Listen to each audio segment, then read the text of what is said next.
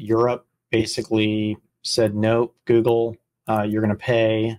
And on a Irish tax issue, Apple was forced to pay as well. Dan, is this just the EU trying to regulate itself and be the most innovative regulatory beast out there, or are these just big companies acting poorly? Yeah, I love this stuff. Hey, listen, so this was an interesting week just because Apple had its event. Apple had, was getting a lot of attention, and then Apple got strapped with a, 13 or so $billion tax bill. Company has been fighting on the onus that it had paid taxes in the U.S., so it shouldn't have to pay taxes. And this came back to me, and I did some kind of second tier TV about this. But I was talking about how, like, one is you really can't avoid paying taxes anywhere. So, tax efficiency is the strategy of every company. They take advantage of every loophole, and companies like Apple have more lawyers than ever necessary, more lawyers and accountants than ever necessary to figure out ways to pay less tax in different regions. Like Ireland's often been a market that has been particularly ripe for avoiding or delaying or deferring taxes. There was a period where under Donald Trump, you were able to bring, repatriate dollars to the U.S. at a lower penalty or lower cost, which a lot of companies took advantage of. And now what's happening is Europe is coming home to roost on the fact that maybe you did or didn't pay a fair share of tax over in Europe. Pat, I'm always one of those people that if the law is written a certain way, I admire companies for finding a way to be as efficient as possible. But if their taxes are due, the taxes are due. I'm sure they're going to try to find a way to kick this can down the road for another 10 years, before they'll actually have to pay it. Because the fundamental belief of these companies is they'll do more with a dollar than the government will, which I don't think I could disagree with in any circumstance. They also could then use this money to do some absorbent buyback. If anyone's ever checked the chart of Apple buybacks, it's remarkable. So that's kind of the situation on Apple. I mean, EU, I say this every time, Pat, that we end up when talking on this topic. Their innovation is stagnant. The economy is not growing. Their best companies tend to leave. And that's because it's just not a great place to build a company. Its entire focus is on, they've got this privacy focus, but this privacy focus is more about data control. The data control practice is all about giving strong abilities for these companies to find the DMA, to be able to charge tax and find these companies and speed bumps and tolls for existing. Companies like Spotify and others that have been successful in Europe, they leave Europe. They want to redomicile because it's not a great place to build companies, and that's unfortunate. But this isn't like unique. I mean, Google also got hit with a $2.5 billion fine for search. They've had over $8 billion in fines over the last 5 years or so.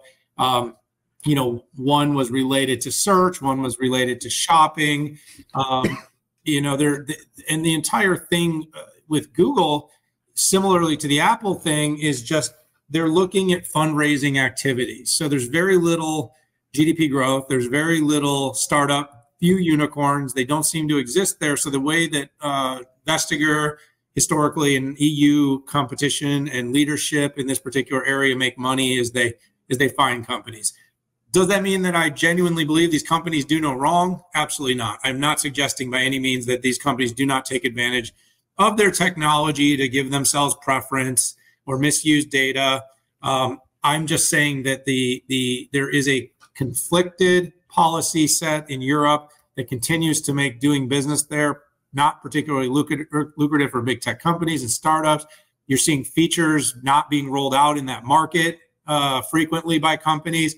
And eventually, if it gets too strict, they may just not roll features or come to these markets at all. So, Pat, it's been a revolving door. It's been Google, it's been Microsoft, it's been Qualcomm, it's been Intel, it's been Apple, it's been Amazon. It is a merry-go-round of 10-figure plus fines in Europe. What I'm not seeing though right now, or I'm at least not understanding right now, is what is their plan to actually stimulate and create enthusiasm and excitement for tech to participate, to grow, to invest, both at the startup end, and then of course for big tech. It's getting kind of murky over there.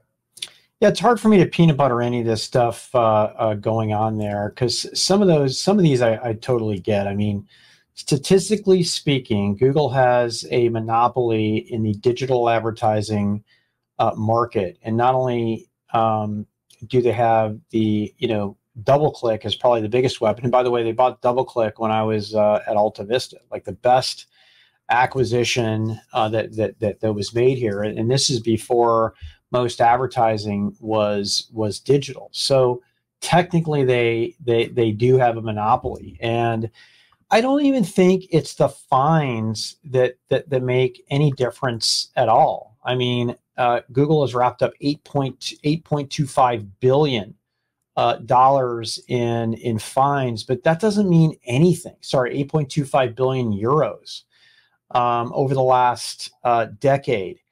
It means nothing to these companies. Speed bump. Unless they have to charge. I think with Apple, they have $48 billion left of cash. Okay, that they can't buy any big companies.